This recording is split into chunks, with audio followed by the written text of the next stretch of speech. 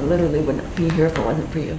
This is a moment Michelle Yoder and her doctors didn't know if they would ever see. It is the most rewarding part of my job to see people walk back into the hospital. Dr. Carol Freiberger was an integral part of the team at St. Luke's who Yoder says saved her life during her near-death battle with COVID-19. On September 12th, they actually called my sister in and told me to say her goodbyes.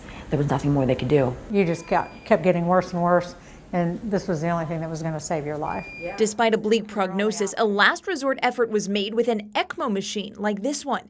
It acts as artificial lungs, oxygenating the blood and pumping it back into the body. It's the waiting game. After waiting nearly 2 months, success. Now, a year after she was first admitted to the hospital, Hi. Yoder is thanking the people who kept her alive. I would not be here if it wasn't for every single person that had a hand in any course of my treatment at any given time. And then that was the part that was in your blood vessel. Yoder was unvaccinated when she got COVID.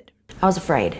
I have an autoimmune disease that affects my lungs, and I didn't know how it would affect me. But now she's urging others to use her story as a warning. I would just recommend everyone to really, really look within yourselves and understand the importance of it.